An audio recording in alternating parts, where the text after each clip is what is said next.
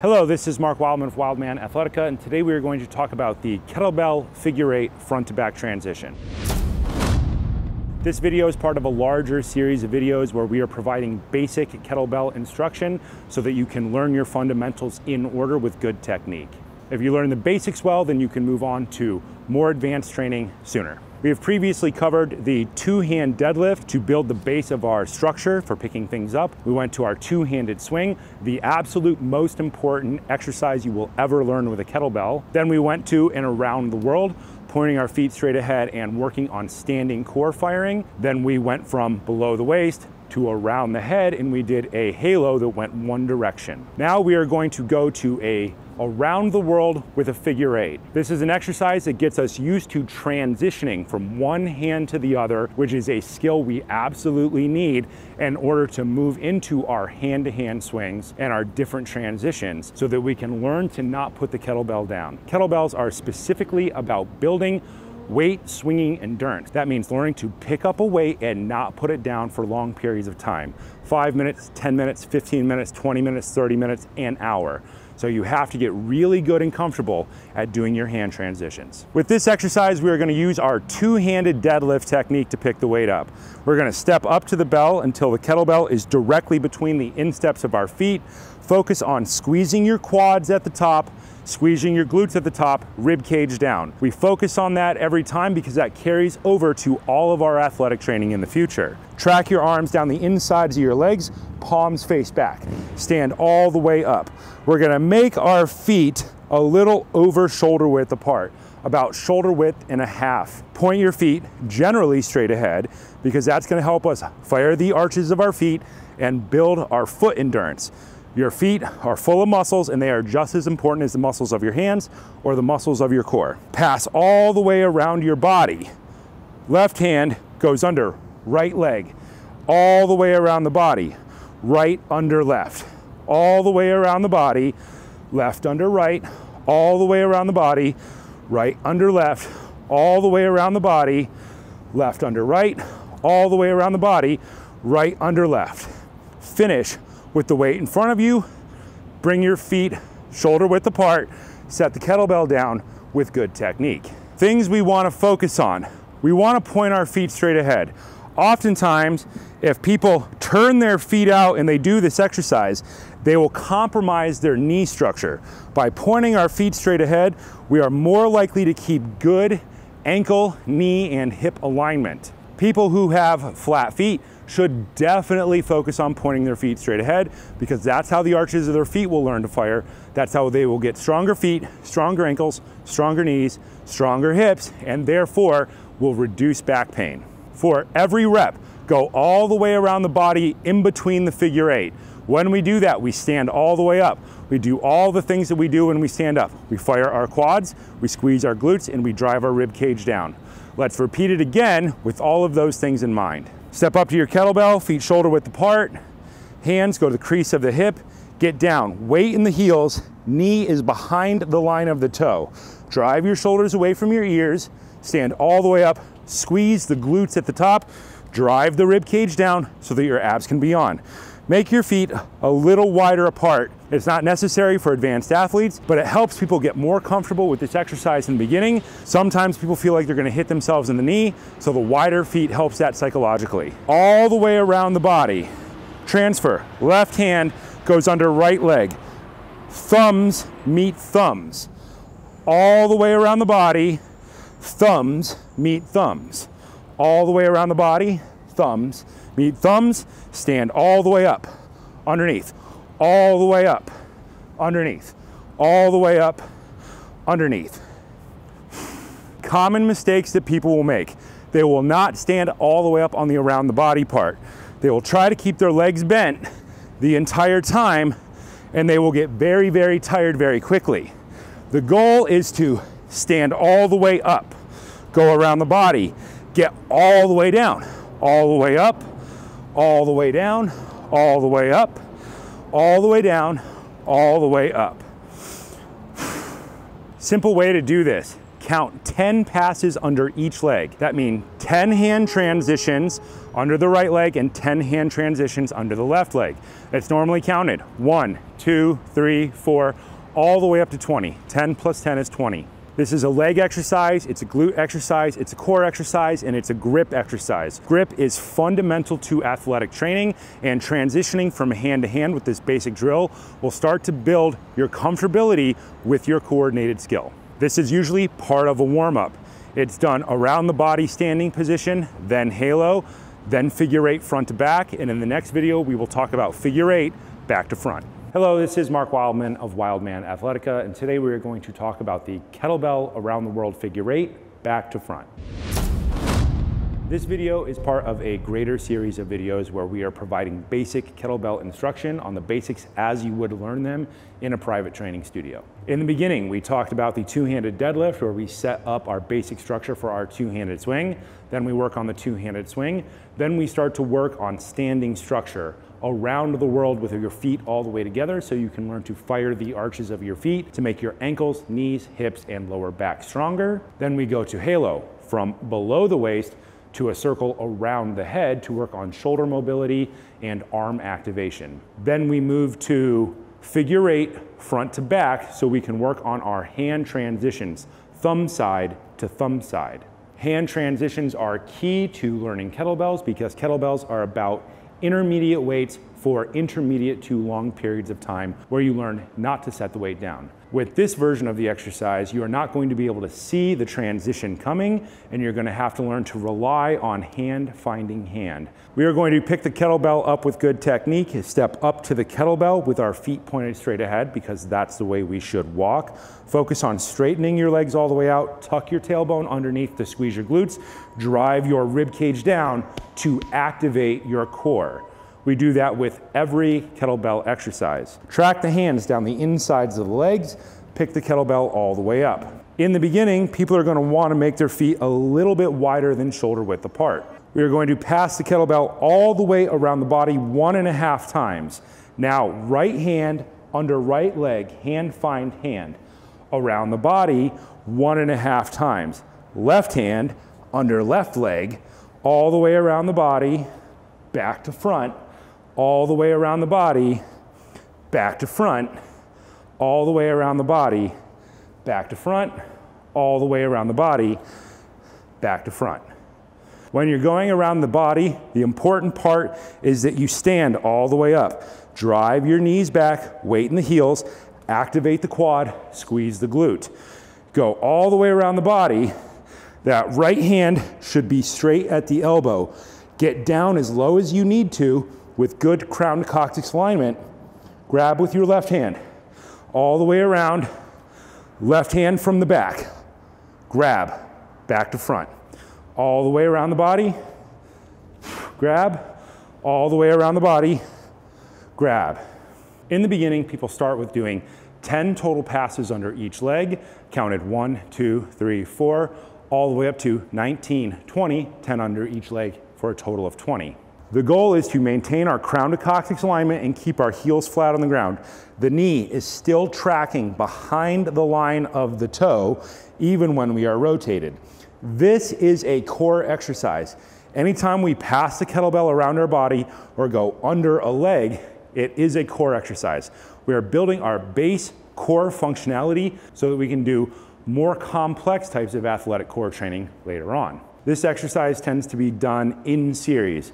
You tend to do your around the body with your feet all the way together first, focusing on pure standing structure with our feet pointed straight ahead so that we cannot turn out because we are trying to force the arches of our feet to fire because our feet need to get strong just like our grip needs to get strong. Then we go to our halo and we start orbiting around the head and we train basic shoulder mobility with that 90-degree structure of the arm, which carries over to tons of other athletic applications later. Then we move our feet further apart and we do this figure 8, front to back. Think of this as a lightweight, dynamic deadlift. You're putting yourself into what could be considered a deadlift position and moving the weight around your body. Instead of using one big heavy weight and moving in a straight line, we are moving in arcs and circles because in real sports, Arcs and circles and direction changes are part of everything that you do. Then we do this back to front. We learn for our hand-defined hand without it being directly in our line of sight. So we start to build confidence with our grip. In the beginning, do not do this exercise over a surface that you could damage if you lose the kettlebell. Oftentimes in the beginning, people will lose a kettlebell 1 or 2 times before they figure out how to get their hands on the belt and close their hands all the way. It seems like a simple athletic skill, but it is not for the majority of the population. Close your hands all the way. Do not throw the bell from hand to hand. Make sure you stand up all the way when you're doing the pass around the body. Get down as low as you need to. Make your arm straight. If you try to keep your arm bent, people will end up damaging their elbow by placing too much tension on the tendons and the ligaments inside the elbow. It is important to point your feet straight ahead. If your feet are turned out and your ankles are rolled in, then you are going to end up not getting the training benefit that you want out of the exercise. Hello, this is Mark Wildman of Wildman Athletica, and today we are going to evolve our single direction halo into an alternating direction halo. This video is part of a greater series of numbered instructional videos where we are trying to provide kettlebell instruction as you would receive it in a personal training environment. The goal of this is to help people feel comfortable going out into the world to get more advanced kettlebell training because they have a solid foundation of the basics. And if you learn it from somebody else after you've already heard this, then you are more likely to retain the information and therefore more likely to get what you want out of training and to achieve your goals. Today's exercise is an alternating direction halo. A halo is very, very similar to a club, two-handed shield cast, an alternating shield cast, a mace gamma cast, or a mace 3-60 and 10-2. All of these exercises are fundamentally the same. The only thing that differs is the length of the lever and the amount of weight of the lever. With a kettlebell, you can use more weight because the lever is shorter. Clubs are intermediate weights with intermediate levers, and maces are lighter weights with longer levers. But the coaching cues are essentially the same. The kettlebell alternating halo is the second easiest to learn because the short lever puts less torque on the shoulders, so it is more forgiving in the beginning. We have 2 pickup techniques that we have used so far. The feet together directly behind the bell and the feet on the outsides of the bell. Let's use feet outside of the bell with the kettlebell directly in line with the insteps of our feet today. Thumbs point towards the sky, track down, thumbs point forward. Slide your arms down the insides of your thighs, grasp the kettlebell, pick it up, heavy part on top. Arms, 90-degree angles, not too high, not too low. Crown to coccyx alignment, that means tailbone to the top of your head, should be generally straight line. Go around the head. Right hand goes to left ear. This is where we change from the other halo technique. Left hand, right ear. Right hand goes to left. Left hand goes to right ear. Right hand goes to left ear. Left hand goes to right ear. When you complete your reps, straighten your arms all the way out, drive your shoulders away from your ears, set the kettlebell down with good technique. The only thing that differs from this about the one direction halo is that we are going back and forth between opposite ears on each rep. In the beginning, we have people go one direction and they go around their head, either clockwise or counterclockwise for the appropriate number of reps, and then they stop and change directions. On this exercise, you just change directions every rep. That sounds simple, but for a lot of people, they will have to say it aloud in order to accomplish the task.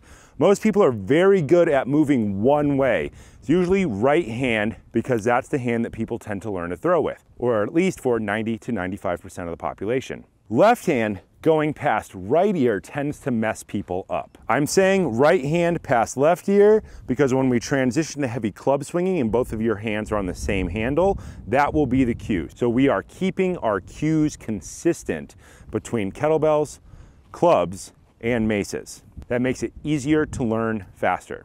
Important things to remember: 90 degrees with the arm, elbows on the body. If you can see a big gap between the body from the front or the back, your elbow is too far out. Fold your elbow in until it's touching your shirt. Right hand goes past one ear. Keep your head up the entire time. In the beginning, people will tend to try to duck underneath the bell because their shoulder doesn't move all the way. Get a lighter weight, keep your head up, move until the kettlebell is all the way behind you without your eyes or your head going up and down. Complete the rep, go the other side. Eyes forward, left hand goes to right ear. At the back of the movement, the kettlebell will be touching the back of your shirt. The goal of this exercise is to help you learn to stand all the way up and down and to get you to change back and forth between right lead and left lead. Changing leads is a crucial athletic skill, and if you can change leads equally well both ways, it helps you learn other more advanced athletic skills faster later. In the beginning, we tend to do 5 on each side for a total of 10, and we integrate it in between something like the kettlebell around the world figure 8 front to back, and then you would do the alternating halo, and then you would go back and do the kettlebell around the world back to front. With this exercise, you would do 10 total, 5 going each direction. So you would count 1, 2, 3, 4, 5, etc. until you get to 10 reps. This exercise tends to be used as a warm-up, but it could be used as a muscle building exercise. Start with a light weight. When the weight gets heavy enough, it will become a muscle building exercise on its own, and you could integrate it into any type of program, either as a warm-up or as a muscle building exercise done as, say, 5 sets of 5 or for time under tension. 30 seconds, 60 seconds, 90 seconds. At 90 seconds, it does become a muscle building activity. This is Mark Wildman of Wildman Athletica, and today we are going to figure out how to pick the kettlebell up to our rack position and put it down with one hand. This is a bridge technique to learning the clean. The clean is an exercise that people have a lot of difficulty learning because if they catch in the wrong position, then they end up hurting themselves. And if people continue to hurt themselves for long enough, they stop training and they don't reach their goals. This technique is just a bridge technique, which is done as people are learning the clean the first time. Step up to the kettlebell, feet pointed straight ahead, because that's the way we walk, and that's going to allow us to transition into stepping patterns later on. When you stand up, put your weight in your heels, straighten your legs all the way out. Tuck your tailbone underneath to squeeze your glutes, drive your rib cage down to hollow out your core and to activate your abs. This standing structure is like a standing abdominal plank position. We're creating tension so that when we hold the weight at the top, the whole body supports it equally. We're gonna get down, we're gonna grab the kettlebell with one hand. The other hand is gonna support underneath it. Stand up, get the kettlebell up to our shoulder, and we're gonna get to our rack position. The important part here is the handle. This is why we're doing this. We're picking it up with 2 hands because people are gonna pick it up wrong in the beginning, and we're gonna give ourselves this opportunity to get to our correct position. Our rack position with a kettlebell differs from barbell, differs from dumbbell, differs from club. The important part is that the fingers are pointed straight up towards the sky and the wrist is flat. If the kettlebell is in the wrong position, this will hurt over time. Figure out how to lift up the bell, get it to the correct position. The L of the hand goes to the corner, the L of the kettlebell. If there is a gap here, it will not work over time. Adjust it to get it to the correct position. 45-degree angle down. It will be resting below our joint. If the ball of the kettlebell is resting directly on our joint, then we need to get a better kettlebell that fits our body. Competition kettlebells are all one size and shape regardless of weight, and they work for the greatest number of people. So if you don't have a kettlebell yet, I would lean you towards getting a competition kettlebell. Now we are going to set the kettlebell down, straighten your arm all the way out, point your thumb to the back, set it all the way down. Change grip in the beginning. 2 hands, thumbs point straight ahead. Pick it up to our rack position. Adjust until we are at our 45-degree angle. Thumb at the height of our collarbone. Straighten your legs, squeeze your glutes, pull your belly button in. Touch this hand to help you figure out where it's at. Straighten it out. Arm perfectly straight, thumb points back. Set the weight all the way down. Pick it up with 2 hands, get it up, Check your handles in the right position, check your wrist, elbow close to hip bone. Arm perfectly straight, thumb points back, set the weight down. Repeat for an equal number on the opposite side. Dominant hand is now the left hand. Right hand is now going to support. Pick it up. Left thumb equal with left collarbone. Left elbow towards left hip. Grip correct. Left hand, straighten the arm all the way out, set it down with good technique. Start over. The goal is eventually to pick it up with two hands, put it down with one hand. Right hand dominant, right shoulder, right elbow to right hip. Straighten the arm out, go down, change sides. Left hand, pick it up, squeeze the leg, squeeze the glute, pull the ab in. Straighten the arm out, get it all the way down. Right hand, pick up, straighten the arm out, get it down. Left hand, pick up, squeeze the glutes, abs in, straighten the arm out, get the weight all the way down.